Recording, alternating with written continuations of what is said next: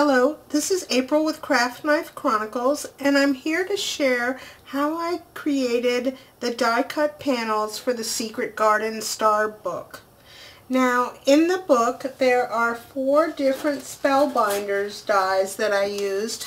You can see 2 of them sitting here, and this first one is Botanical Swirls. And the one in the back here is Basic Lattice. And then I have 2 other ones, and they are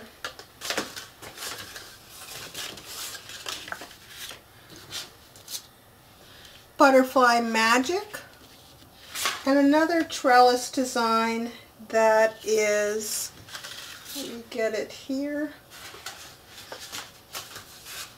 Hopefully this shows up on the black background. It's this purple one, and that is Grateful Lattice. And these are all Spellbinders Shapeabilities dies, and let me show you how I cut them.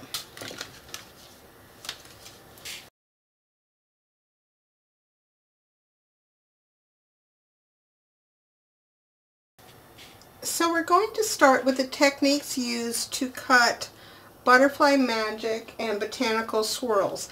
I used a different technique for these large pattern dies than I did for the 2 lattice cut dies. So we'll start with how to create this panel.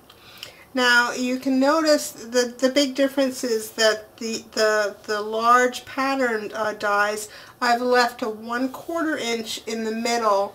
There's a solid piece right here. I don't think it detracts from the design, and it gives it more stability in my opinion.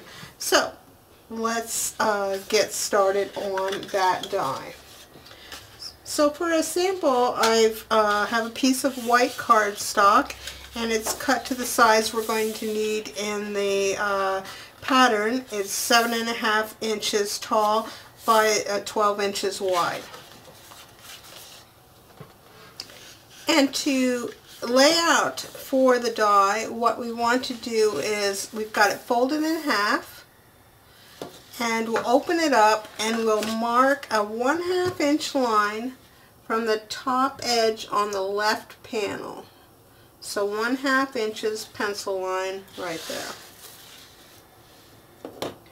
Then I have had the most success when cutting these dies when I use a piece of wax paper behind them. Now you may have, whatever works for you cutting these dies, as far as sandwiches, using wax paper, etc. That's, up to you and your machine.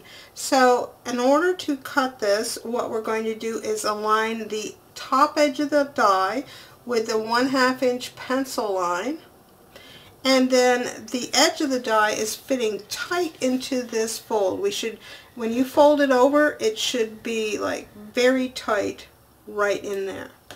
So before I put it down, I want to use some blue tape to keep it in place. And even though this is low tack tape, I always take it and a couple times on my jeans, it seems to remove even more of the tack so that it doesn't pull up the cardstock too much when we go to remove it. Now if a little bit of the cardstock comes up, it's not the end of the world, because if you might have noticed at the start of the video that there's some pattern paper that goes on top of the cardstock to decorate the edges. So I'm just making sure it's tight in that corner and then pressing down on my blue tape.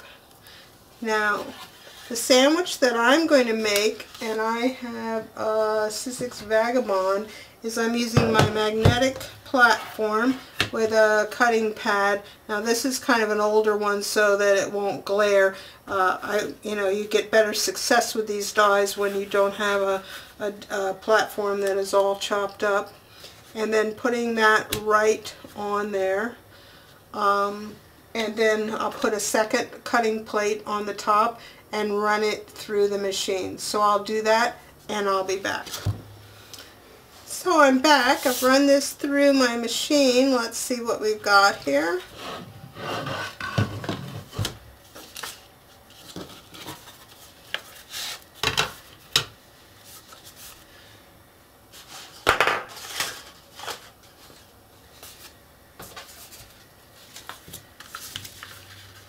And we'll just open this up and remove the blue tape. I just kind of go slowly from both sides, if it's, or both sides if it needs it. That one came off pretty cleanly. It sticks down a little bit more once it goes through the machine, of course, because it's had extra pressure on it.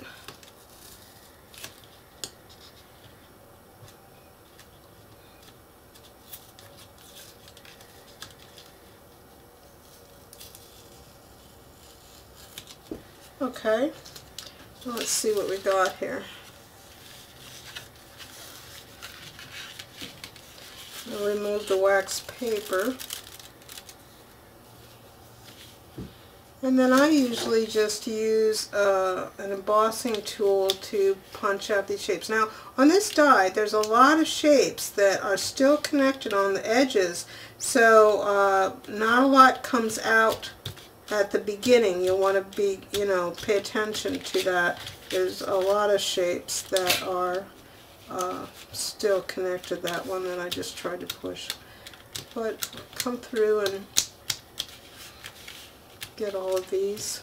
It only takes a second, so I'm not going to stop the video, I don't think. We just want to get anything that can fall out of the way so that it doesn't fall out when we make our second pass, because that's what we're going to do is cut this again. So I'm just looking, here's one more piece there. Everything else is still attached in some way, so I'll get rid of this trash. And I'm going to clean out my die, and then I'll come back and we'll cut the other side. Okay, I have my die all cleaned out, and so we're ready to cut the mirror image on this side. And so to do that, we're going to fold our piece of cardstock the other direction, and we're going to repeat what we did before. We have it open, and we're going to draw the 1/2 inch line up here at the top of the left side panel.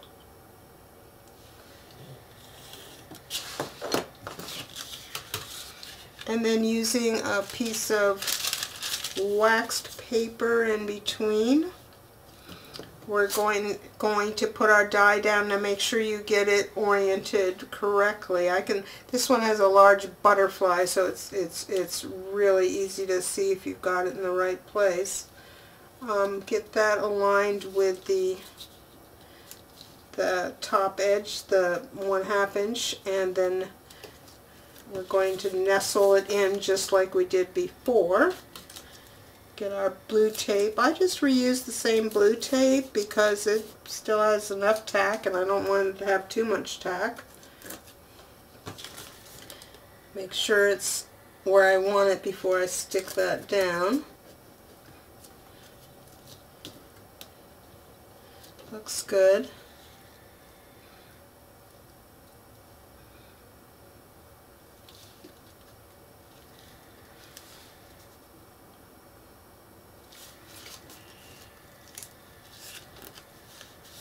And when you fold it over, you should see that it looks like it's in the proper place. You're seeing the same amount of borders around everything. So that's a little check for you. So now we'll just build our sandwich like we did before, with a magnetic platform, a cutting pad, the die, and I'll put another cutting plate on here before I run it through. And I'll do that, and I'll be back. Okay, here I am back. Let's see what we've got.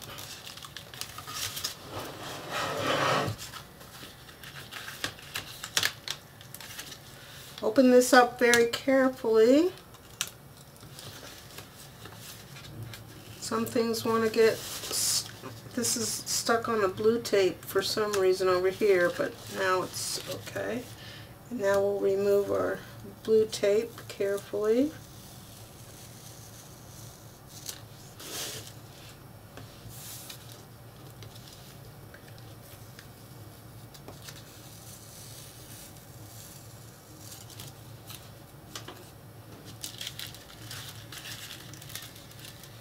Take off our die.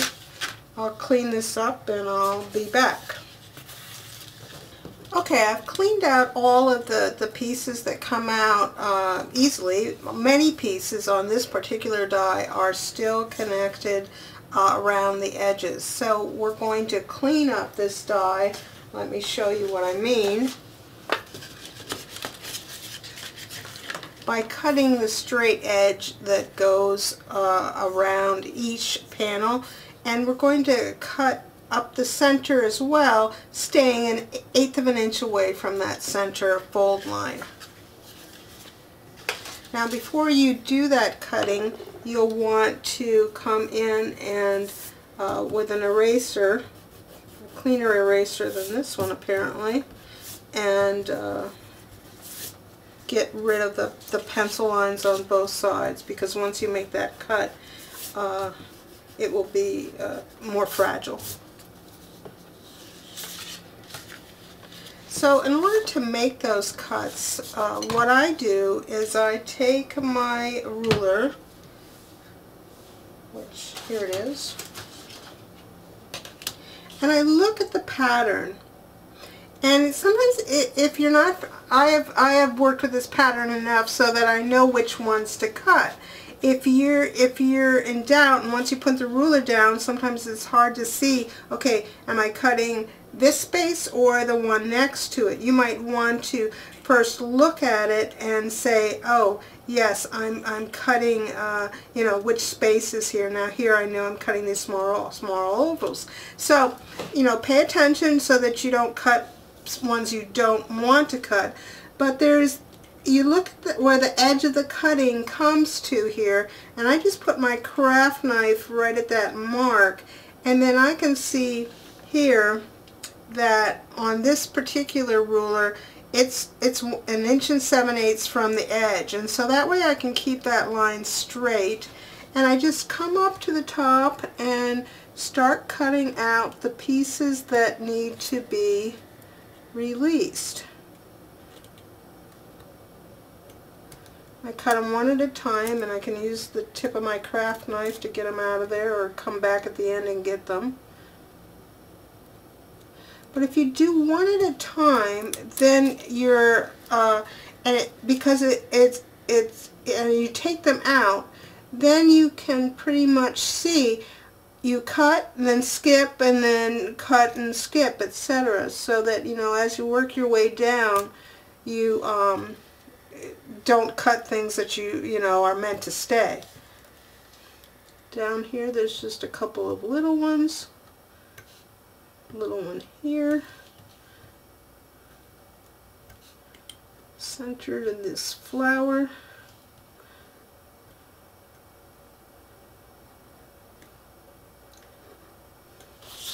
Now sometimes pieces don't fall right out, like this one down here at the end.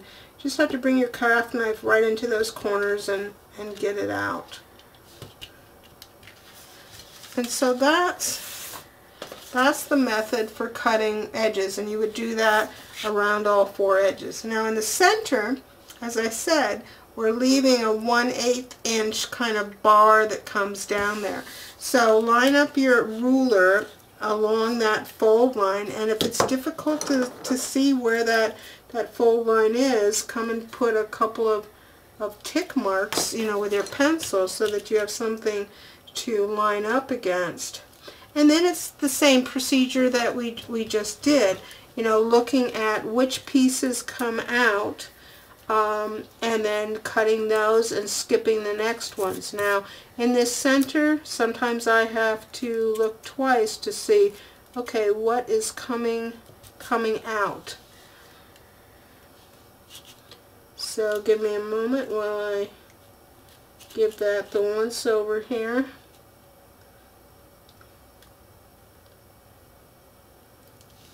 And I know for instance down here in this daisy that or flower that petal comes out. So you know, start with things that you know for sure, and then you can do your skipping business as you go. So here, then there's a piece right there. The little centers in this flower. Coming up here, there's like a large section. A couple of small guys. And one more piece there at the top.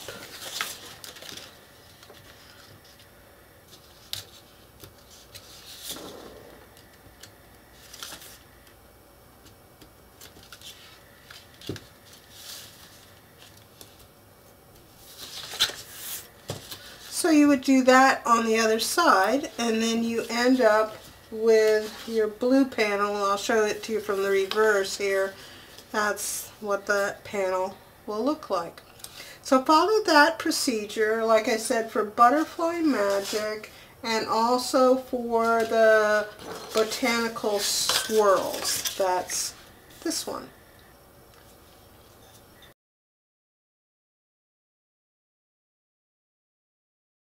So to cut the trellis dies, which are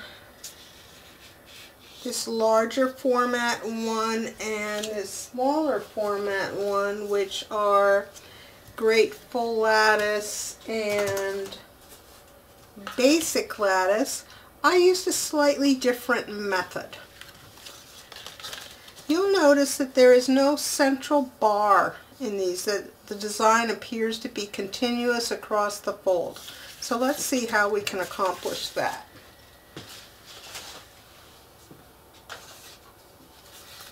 Again, we start with our piece of cardstock that was cut to 7.5 inches by 12 inches, scored at the 6-inch mark, and folded and burnished. Now for this particular die, when we look at the die, and it might be easier to see on, let me show you on this one. The cutting edge stops back even with this kind of 1/8 inch edge that comes down and frames the whole die. It's the same on this one over here. It's just easier to see on this one. So what we want to do when we align this die is, instead of taking the outside edge to the fold, we're going to take the inside of this 1/8 inch line. And we're also going to cut it in the folded position. So right now I have this oriented with my fold on the right.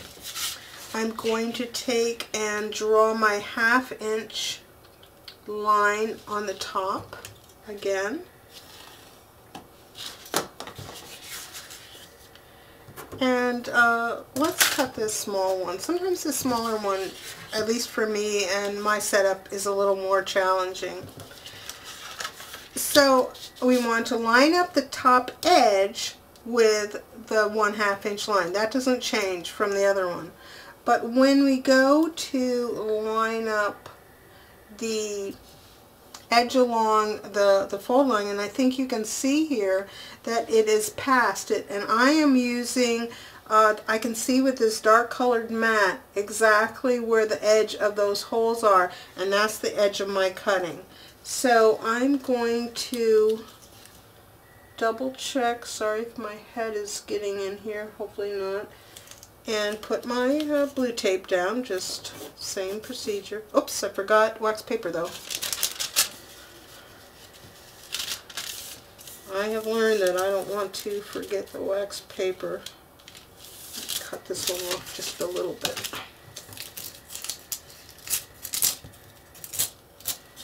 Okay. Stick that in there and line that up again.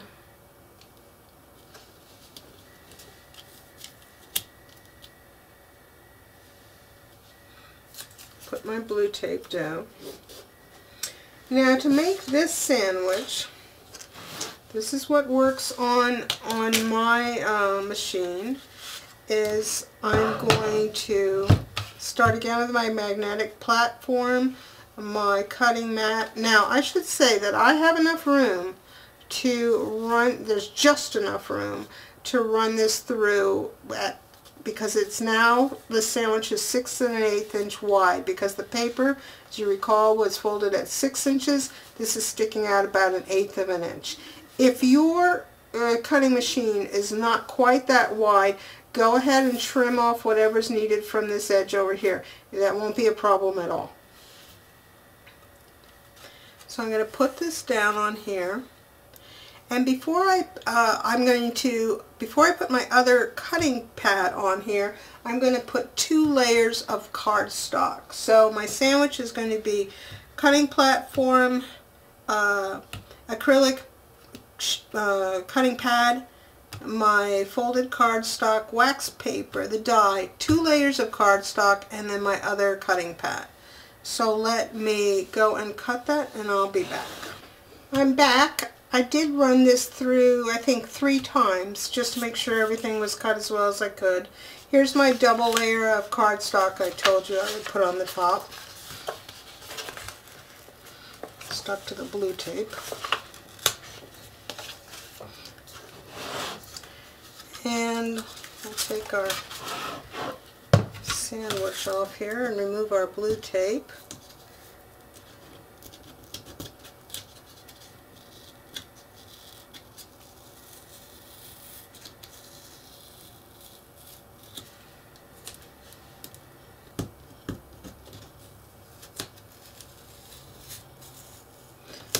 I think you can see that a little paper came off with that one. It's not a problem because the frame will cover that up. Now this is a messy die.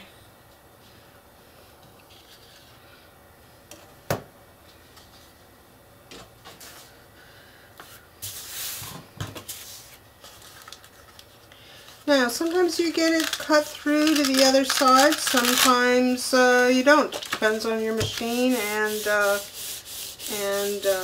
how things work. So again, I'll take my embossing tool and I'll remove everything I can, and then I'll be back to show you what's next. Okay, so now I've removed all of my detritus. I had to trim away some of the little guys in the center as well, and I did that by turning it on, having it folded, and then just using my craft knife to extend those cuts in the center.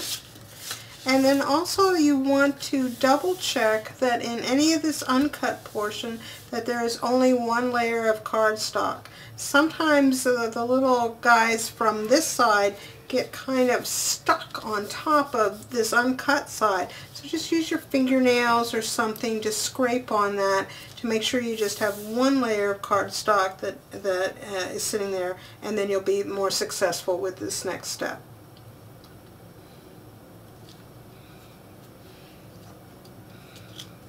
So to prepare for this next step, what we want to do is take our cutting die, and I have it with the cutting side up, and I'm just putting a couple of pieces of blue tape on it. And that one can't be recycled anymore, so let me get another piece here.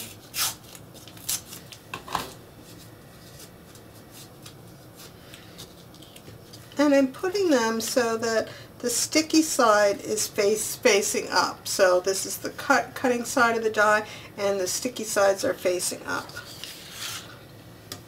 So now I'm laying that down on my table, and the goal here is to nestle the portion that still needs to be cut and try to align it just as perfectly as possible with the die so that we don't get double cuts.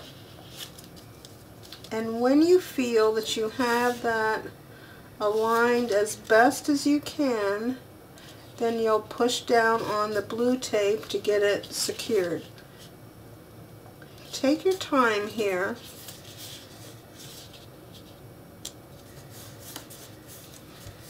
And that looks pretty good. So I'm pressing now to secure the blue tape. Well, maybe that piece can't be recycled anymore. We'll see here in a second.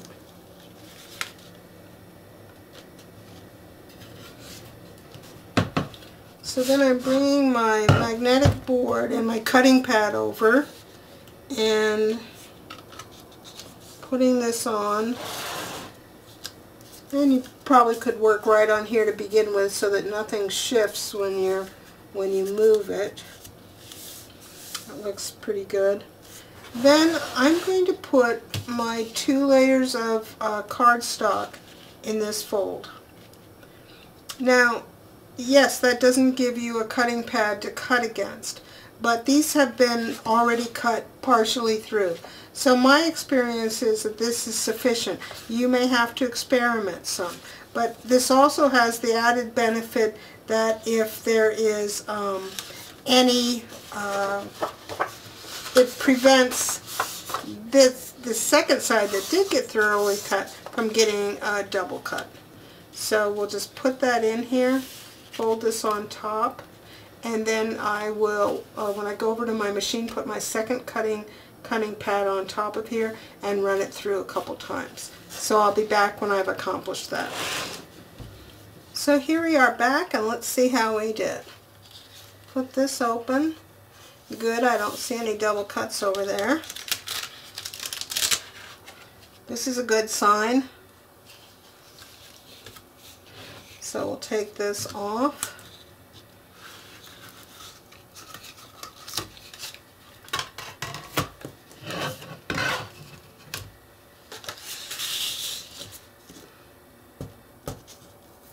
Remove our blue tape.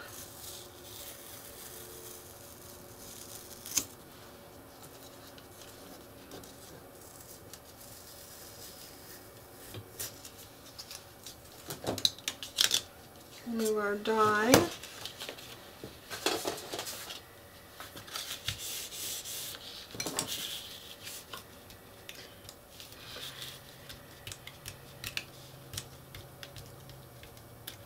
Now there may be a couple that, you know, I obviously have a kind of a low spot in my machine here, so there may be a couple that I'll have to come after the edges with a X-Acto knife. If something doesn't come immediately, I don't force it. I don't like to have jagged edges, but hopefully you can see with this strong contrast between the black and the white that I did not get any double cutting. The edges are all still nice and clean, even though when we ran it through, both pieces of paper were kind of exposed to the cutting edges.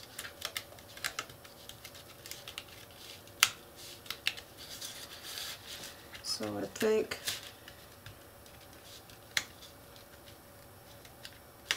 yeah, those few little guys I want to come after with my craft knife, so I will get that.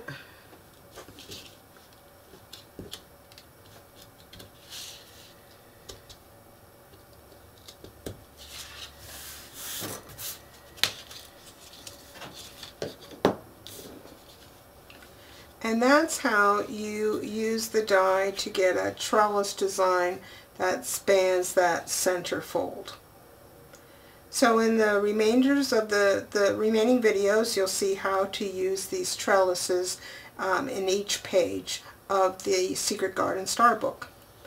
If you have any questions about these techniques or anything with the project, please leave me a comment or send me an email, and I hope you enjoy working on this project. Bye for now.